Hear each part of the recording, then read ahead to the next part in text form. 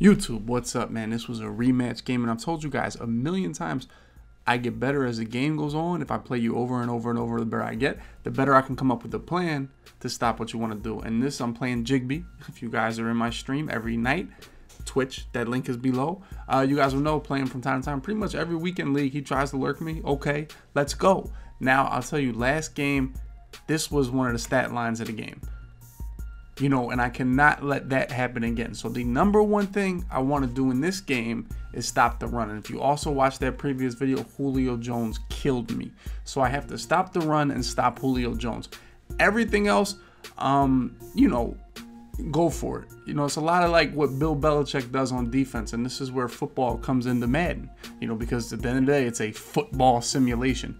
But Belichick was always good at taking away the first thing you wanted to do. He did it to the Eagles in the Super Bowl in, 2004. They took away Brian Westbrook all the way. They took him out of the game.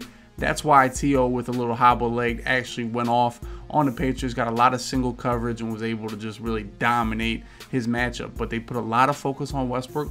When they beat the Rams, they put a lot of focus on Marshall Faulk. Was pretty much take away the number one thing you want to do. And that's, as a Madden player, you can learn from that. You can add that to your game. That should be your defensive goal. What can I do? I have to take away the number one thing that my opponent wants to do. But like I said, watch these videos on Twitch. We're live every single night, so hopefully you check it out. If you check it out, let me know you're from YouTube, man. I've been getting a lot of you guys coming through the Twitch. It's been great. Also, follow all the social medias, and let's get into this game to see if I can do a better job stopping the run and stopping Julio Jones. So we're going to play defense first, so I can come up with my plan right away from the gate. The number one thing, you cannot let somebody run on you. Running is easy. It's brain dead. Press A. Just get big yards, juke, human joystick, jukebox, whatever it may be. Is going to get tons of yards, and it's really easy for somebody to do.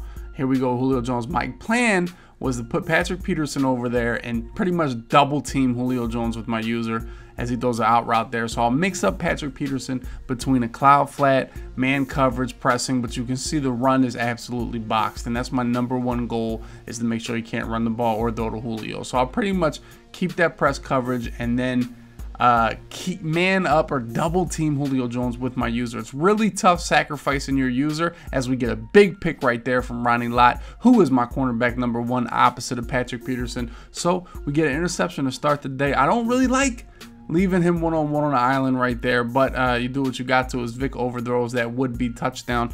Now, we're going to see it's going to be blitz 7 every single play. And honestly, it's a pain to sit in shotgun against blitz 7 and 8. You have to pretty much snap and make a read, and that's where I'm at against it right now. I don't think trying to block these 98 speed linebackers, as you see right there, I tried to block it. It just doesn't work this time of the year. I'm really kind of off of that, try to block it. I just try to space the field properly and make some reads. Right there, Sean Taylor swats the ball away, but I take my 3, I'm up in possession. Really tough. Like I said, really tough to try to block a Clowney and Willis, Shazier, Lawrence Taylor. Everybody's super fast. So for me, I had the goal of just spreading out the defense and making them guard a lot of space and taking advantage of it. You do have to make a read pretty much instantly.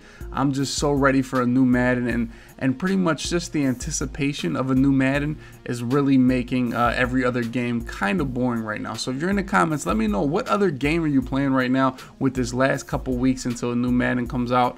Right there, Julio Jones beat him, but he could not stay in bounds for a touchdown. Actually gets to the 10-yard line, runs the ball. Just giving me a little bit of trouble with this 2 wide receiver I formation, but we're going to hold the door right here. We get to a 3rd and goal. He snaps and just throws right at the yellow zone. I don't know what the yellow zone actually covered there. Did not cover the slant. So he gets 7. That's okay. I feel good on offense. The way he plays defense, the way these blitz everybody guys play defense. If you make a good read, man, you're going to get a big play. And here I go to a little bit of spread.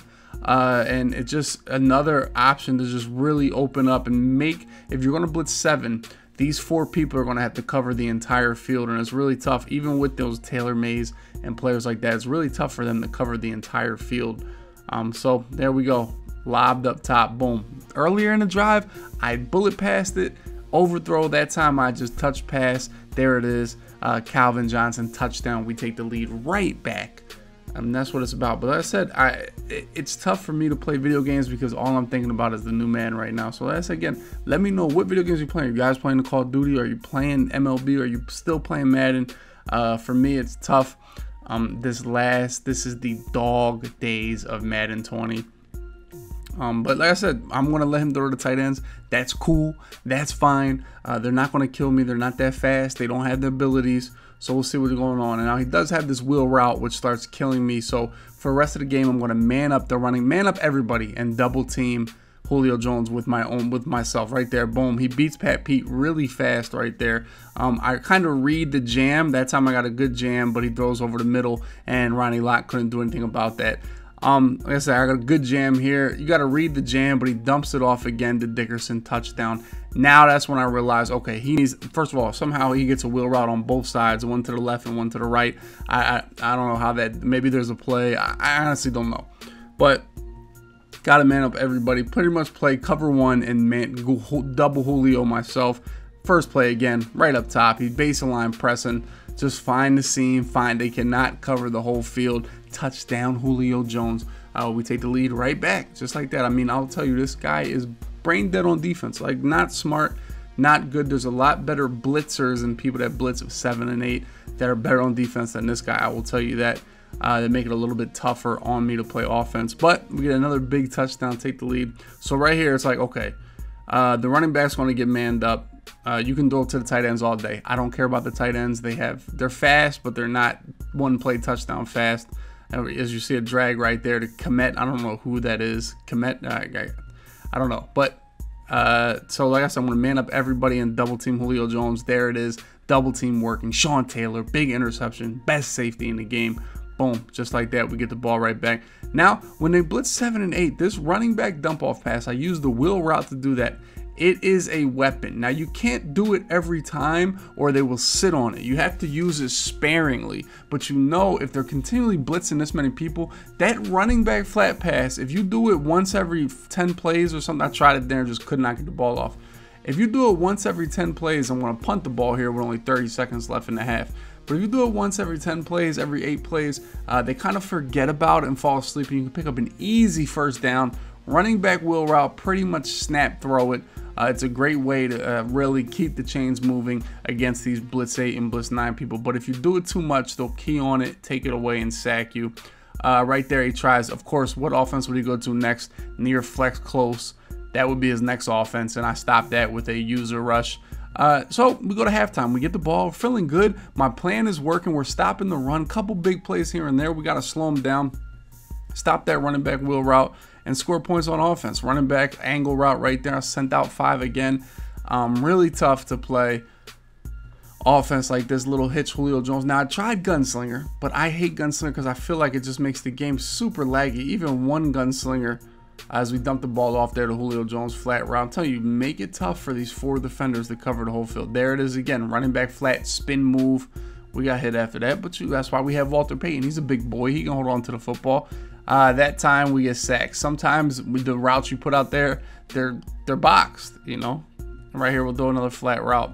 That time all over the flat route right there. 4-yard line. Now, you guys are probably watching this video, much like my other videos, and say, oh, this guy's open, that guy's open. With these linebackers coming free off the edge, I kind of almost have to make my decision on who I'm throwing the ball with before I snap the ball.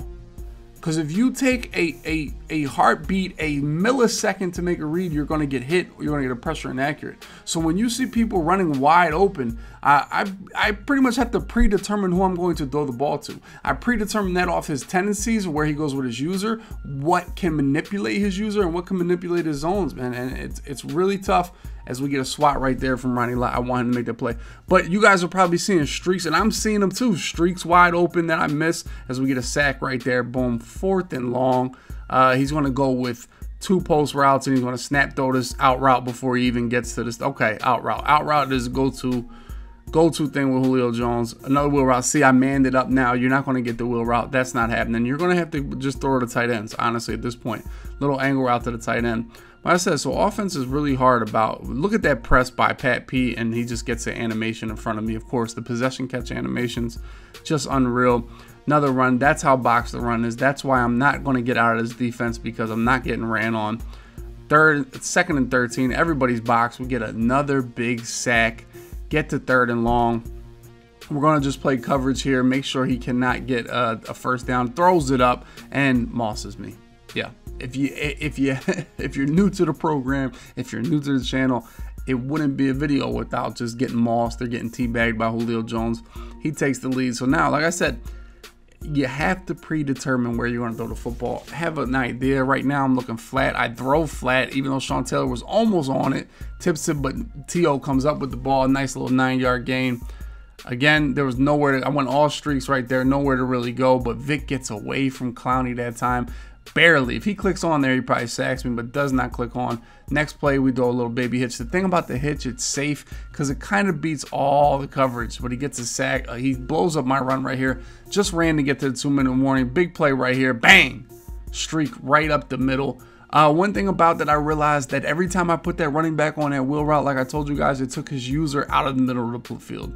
And our 2-point conversion, we don't get it because he actually put somebody in the zone there. Wow, first time all game.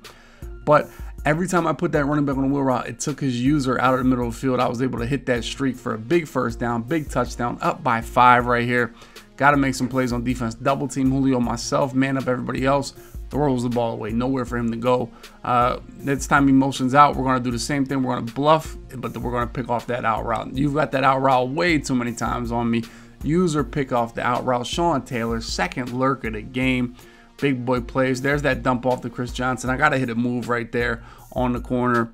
Next play, we actually get up out of there with Michael Vick. Get the first down. Should have stayed in bounds, but I was afraid of Sean Taylor and sliding and everything. Went out of bounds. So that's going to give him a chance to get the ball back. We're going to run the ball, and we're going to execute here. This is what it's about. We're going to go for a corner route here. I really didn't like it. I probably had it open, but I'm just going to take a couple yards with Vic. Now here I'm going to call a pass play.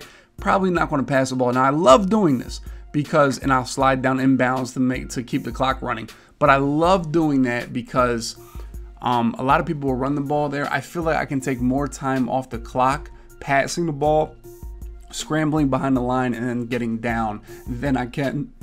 Excuse me. Than I can calling a run play. If I call a run play, I can only take off 1 or 2 seconds. But if I do that, I probably took off 5 to 6 seconds behind the line of scrimmage. So that just adds to depleting the time for him to be able to score a touchdown here, as I'm going to kick this field goal to take a 8-point lead. Now I also took a delay game rather than call timeout. That way I can maximize the amount of time I took off the clock. Also, did not kick this field goal perfectly, so I'm going to be in trouble. I have to hold this at a random time to let this go because it will get blocked if he times it up right because I did not hit a perfect kick. So we hold it to around 6 seconds, kick it off. We take a 8-point lead with 12 seconds. Also, kick this ball so he can return it. Now, honestly, he probably has a better chance of returning this kick than he does of scoring in 8 seconds, but I still like to knock those 3 seconds off. He only has 9 seconds here. Of course, he throws a rollout corner, gets tackles in bounds. That is GG's in the chat. That'll run the time off. We get the win. Just an example of just how to play defense and how to learn from your opponent and take away the #1 thing they want to do. If you like this video, please hit the like button and let me know what games you're playing. Comment below what games are you playing to pass the time until the new Madden comes out.